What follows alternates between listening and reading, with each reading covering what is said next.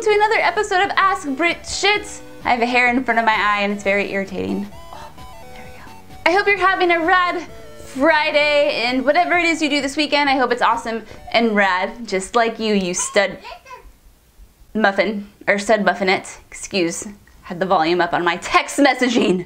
Today I am drinking Maker's Mark and it is good. Our first question comes from, sorry, this Maker's Mark is making my mouth water. And so I'm worried that if I were to try to continue my sentence, I would get spit everywhere, which is not good. Emmanuel Espin. The world is ending and NASA has asked you to pick one video game to send into a shuttle that will carry on humanity's legacy into the cosmos. What title do you select? Ooh. Now, if I wanted to start war with the entire universe, I would likely send something like Superman 64 or E.T. I'm pretty sure that would be very bad, but hey, at least we could have death by extraterrestrial life, which I think would be a pretty cool way to go.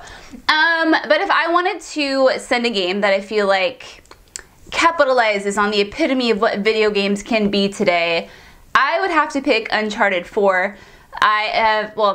I already played it and completed it, obviously, when it first released, but I'm recently replaying it just because I'm in this weird limbo where Zelda's coming out in like a week and I don't know what to do with myself, and no other game besides Uncharted 4 and Stardew Valley sounds good, so I'm just saying, fuck it, this week is going to be a waste. Anyway, and I still think Uncharted 4 is the best video game I've ever played in terms of polish and controls and cinematics and story, and it's a beautiful game, and so I would have to say Uncharted 4 is what I would send over.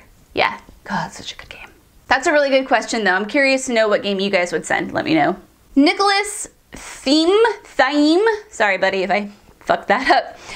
Because I'm looking at my pets and how little they care that I'm gaming and instead focusing on using me as furniture, which games do you feel would most interest cats? And which would appeal more to dogs? I feel like games cats would be most interested in would be games where you can kill things. So Grand Theft Auto, where you can kill all of the humans. What's that one game that got a lot of bad publicity because it's kind of a, is it called Hatred? Oh, I don't know if it's called Hatred. It's the one where you just go around killing innocent people and it got a lot of bad press not that long ago. Anyway, a game like that I feel like cats would absolutely love because they just hate everything and they think we're all stupid and peons, which we are compared to them, but you know. As far as dogs go, now that I've had Reb for about a year and a half, I feel like I can speak upon this. Now Reb is like the most carefree, happy-go-lucky, life is good. He's basically me in animal form, and he's really weird and he doesn't make a lot of sense. He just does really strange things and I love that dog so much. So, but I feel like dogs are just always down for whatever and they're like, yeah, I'll do anything you want me to, as long as, you know, well, not as long as there's a treat involved. They'll do it because they love us, but treats help, right? Pet owners, we don't give our dogs treats for no reason, right? So for that reason, I think dogs would just be chill with like anything. They would probably like E.T. They would probably like Superman 64. They would just be happy to be playing it. That's my take on it anyway. Our next question comes from MC. Oh, I see what you did there. It's capital M, capital C, then spaced E-M-S-E-E. You intelligent fucker, you. My personal nemesis of a game has always been Wrath of the Black Manta on Sega Genesis. I've never beaten it. What's one game, no matter how hard you try, you have never beat? Well, you see, my friend, I stay away from difficult games. I don't mind challenges in certain like genres like JRPGs or RPGs and action adventure in some cases, because I like the tactical like spell choosing and when to heal and when to attack and what kind of attack. That can be fun. But when it comes to like shooters or like old school like unforgiving retro games, I just stay far away from them because I just get really irritated, really mad. And it's funny because whenever I'm playing a game and I get like irritated, like I don't even know I'm irritated, but if I'm like at a sort of challenging like spot, I'll feel my whole body get like flushed and then I break out into a light sweat and then I know I'm getting frustrated and then I try to like move on from that. That's just how I go. How I do. That's just me, how I work. Or it's the whiskey. So I don't think there's ever been a game that I haven't been able to beat because I just stay so fucking far away. What was the last game? The last game I remember trying to play that was just way too difficult was Lost Planet, I think.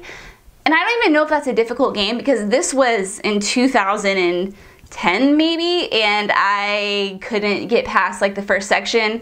And I don't know why, I don't remember, I don't know what I was doing, what I was drinking, but I couldn't do it. So I just simply put the controller down, walked away, and it's been, 8 years, and I haven't touched it since. These are good questions. You guys are, I mean, they're always good questions, but especially, because I'm really curious to know what you guys have to say about like, what games you think dogs and cats would play, or what's a game you've never been able to beat, or if you could send one game into the cosmos, which would it be? Good shit, friends. Our last question comes from Justin Gibson. What makes you so passionate about gaming? We've heard plenty of stories about it being related to your family and the ones you love, but what sparks the gamer in you to have such joy and such love for such a hobby? This is an interesting question because I've thought about this before, and I can think of the reason why I love video games. I love video games for their story and the escapism it allows, and the character progression and all these cool new worlds you get to explore, and like the fantasies and all fantasies, like fantasy settings and fantasies. You're talking about Alistair, if you know what I'm saying. But as far as like why I'm attracted to video games or why I love them so much, I think it's just something in me. Does that make any sense? I mean, I love them ever since I was a little girl, and that was Super Mario World, and that was before there was character progression or like in-depth stories and plot twists and stuff like that.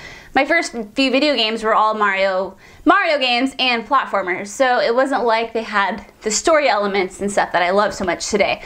So I think I was just kind of, maybe there's a gamer gene in all of us, but I am just naturally drawn to them, and I can't, it's weird because I can't give you like an exact reason why. I mean, I can mention the things that I said earlier, you know, I love story, character progression, blah, blah, blah. But other than that, like, those are things I like about video games, but that's not why I love video games. I can't tell you why I love them, I just do. Does that make sense?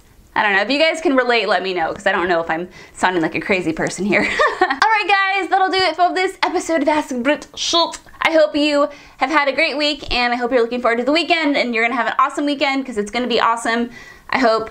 And here we go.